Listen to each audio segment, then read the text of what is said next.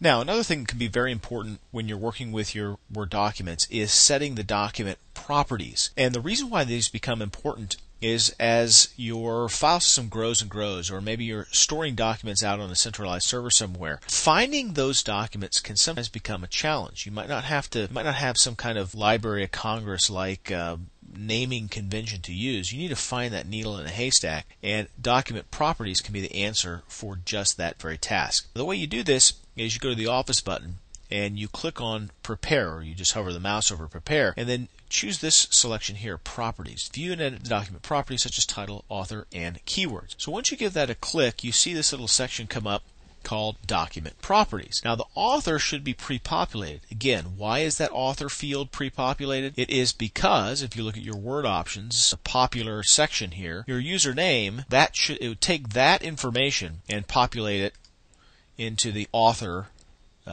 entry box right there.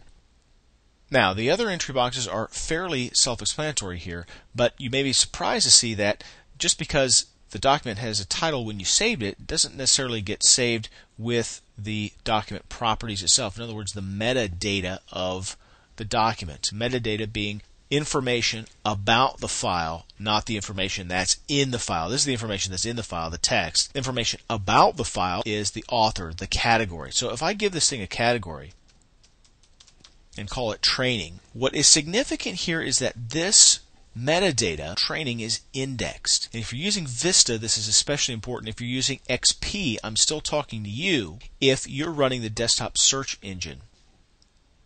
And if you don't know whether or not you are, if you have downloaded the Windows Live Toolbar, you are running the desktop search engine or the desktop indexing engine. What it does is it just catalogs really everything that's on your hard drive, so that it makes it very, very easy to find later on. So when you're done, you can close it.